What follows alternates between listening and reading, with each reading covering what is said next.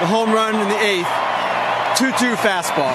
You had seen 2 sliders earlier in the count, and then he came back with back-to-back fastballs. You fouled them off. What were you thinking there? I was just thinking to get on top of it. I was trying to hit the fastball, but with Yadi, oh God.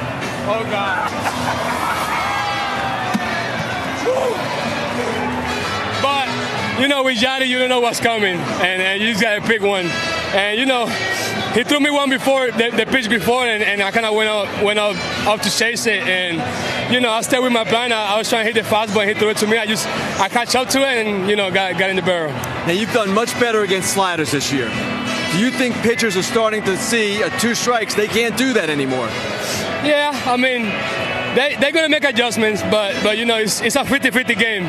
It's either he throw it and I'm sitting on it, or I'm sitting on fastball and he get me. But one of the two got to win. So this time it was my turn, and I'm happy we win the series. What was the reaction in the dugout when Taylor hit the grand slam? Oh, my reaction! I was at third. Yeah, I was at third, and after a big walk, they walked Schwarber, and to hit his first homer, a grand slam, obviously, and I think it was the first one, right? First homer. So it was huge. It was huge for the team, and obviously to tie the game. You guys started 2-7.